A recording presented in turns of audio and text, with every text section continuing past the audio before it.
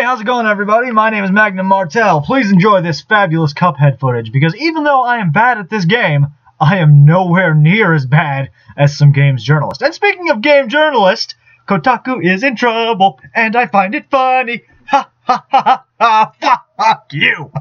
I'm in a good mood this week, because we've got some news. Glorious, ever famous Kotaku is in trouble. Yes, that's right, ladies and gentlemen, Kotaku, the games journalist extraordinaire website, is in danger of, well, quite frankly, losing most of its staff, being shut down, and maybe, just maybe, best of all, a complete revitalization. Is it likely? No, to be quite honest with you, I don't think it is. But the news comes this week from a situation in which GNO Media, the people who own Kotaku, Gizmodo, Deadspin, Jezebel, told someone over at Deadspin, which is a sports media place, by the way. They are supposed to cover sports. One of their people got told to stop being political and focus on the subject they are paid to write about. That's the gist of it. I don't have the exact quote here but that is the gist. That's the long and short of what they were told. So, how well do you think they took that? On a scale of 1 to 10. If you guessed -10, you would be absolutely correct. So, the person who... I'm pretty sure the guy got fired. I'm not sure. Don't quote me on that. I'll have to double check, and I'll let you know in the comments. But, all the same, the person got told to stop pushing politics where they don't belong. And they didn't want to. They refused. Well, in their refusal to this, the rest of the Kotaku staff decided to defy their superiors at GNO Media. Yeah, you can't make this up. You can't make this up. They've all started replacing their profile pictures on Twitter with some kind of union group that is specifically for games, for journalists. You know how it is. Anyway, they're mad. They're fighting, and they're sending out all these tweets asking for sympathy and all this other who's he, what's it, have you. It doesn't matter. It comes down to, quite simply, someone was told to stop being political all the damn time and to cover the subject they are paid to cover.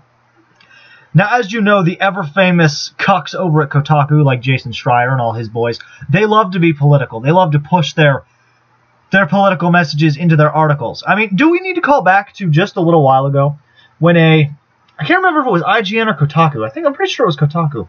One of their staff wrote an article, I have some screenshots here for you, about Dead or Alive and Resident Evil 2's remake. One is about praising the Beach Boy mod, which puts Leon and Mr. X in Speedos, mind you. The other is about condemning Dead or Alive for having the titty jiggles. You can't make this up. This is a thing that happened. This is real. This is old news by now. I think I covered it, actually. I can't remember if I did or not. If not, I intended to. Either way, this happened. These are the people that push politics into their writing. These are the people that everything they touch, they ruin. Quite simply put. These are people like Jason Schreier and Kotaku who hate on gamers and straight white males and all this other happy horse shit. These are the people that write these articles, that work for these companies. They finally got told, finally, after all this time, to write about the shit they're supposed to be writing about. And to stop pushing a bunch of crap that doesn't belong in. There's some other controversy here about atrocious ads, and that's a quote here. But we'll get to that in a minute. The bottom line being, the boys at Kotaku are mad that they're being told they're not allowed to push asinine politics into video game-related content anymore. This is how far games journalism has fallen. These people are defying their superiors and trying to get a union to protect them when they're doing something that is not their job. Here's my advice to all the Kotaku writers that don't want to keep your job. That want to continue writing about politics, go work for somebody else. Go work for someone else. Quite simple.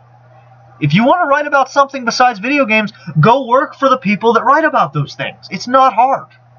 It might not be easy to get that job, especially given what you do, but, I mean, it's better you try than continue to ruin something that you've infested. Because that's what you are. That's what you social justice people are. You're an infestation. You're a plague, slowly infecting everything you touch, all those communities. And I have a video coming up about that too, actually. So before we go on to the atrocious ads, quote-unquote, I just want to direct your attention to this little response to the Quarterings video, which I will link down in the description, about their strike and all this, by Raging Golden Eagle, one of my personal favorite content creators, actually.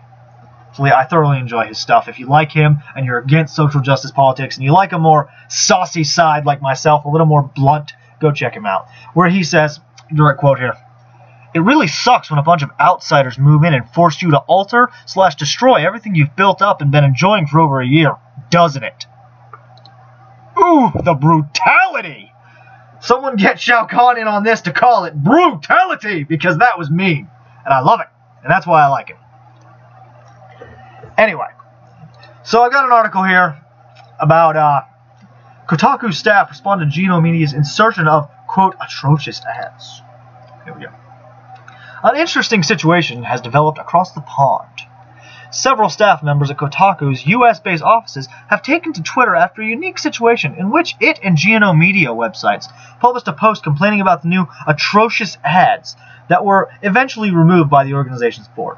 The post, in which featured Geno Media's sites including Gizmodo, Deadspin, and Jezebel, highlighted atrocious autoplay ads were appearing the result of the new private equity owner management team. The posts were quickly removed by Geno Media's executive, but not seemingly soon enough. Vice reports, let me open up this Vice article here. Geno Media's staff is fighting its staff over objectively bad autoplay ads. And they quote objectively bad here. It's an ad world. God, I hate that. It's a column exploring blah blah blah. Ad Monday. Okay, so they have the report. I'll leave a link to both of those articles for you to read yourself. Let's continue the one I'm currently reading. The post lead readers to send 1,300 emails asking for autoplay ads to be removed. Fucking 1,300. Holy shit. The various sites staff redirected the removal of the post in various ways, but perhaps not. Most notably, Deadspin deputy editor Barry Pachetsky permitted non-sports posts like "3 good dogs I met" and "check out the wheels on this pumpkin thief" to appear after a memo from Geno Media's editorial director Paul Maidment, I think it's Maidment, asked him to focus on sports and not politics, pop culture, arts, and the rest. And I will leave this one here. It is an article by the Daily Beast. It's about the letter telling Deadspin to focus on the thing they are paid to write about. Kotaku's Jason Cucker. Oh, I'm sorry, Schreier. Sorry. I mispronunciated your name. I thought for certain your name was Cucker. Like Mark Zuckerberg. I'm pretty sure his real name is Cuckerberg. That's not the point. Steven Toledo? What? Toledo. Is that supposed to be a burrito type thing? It doesn't matter. Gita Jackson, Gita? I don't fucking know, and Heather Alexandria took to Twitter afterwards to comment on their working situations. Around the same time, Deadspin deputy editor Barry Pachetsky confirmed he was fired for not sticking to sports because you gotta have my politics. I'm sorry. I'm in such a good mood, I'm just blowing through this really fast. But so there we have it. As I explained, they were fired for shoehorning politics into their nonsensical bullshit, into their posts of which they are not paid to write about. Jason Schreier had this to say, and we have the tweet here.